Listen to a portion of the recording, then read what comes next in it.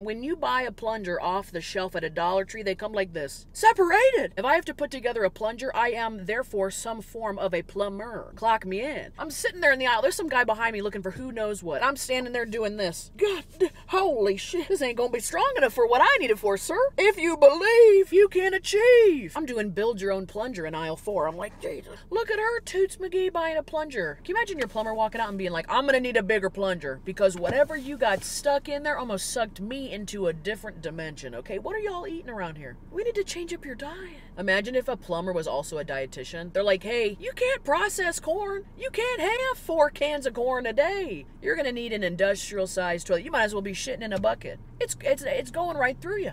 What did I have to see back there? But also a therapist. They're like, do you want to talk about what have we been going through? You feel like corn is the answer for a lot of your problems? I don't think I've ever bought a plunger. Plungers are usually just in the bathrooms that I'm in. Like they know I'm coming. This is a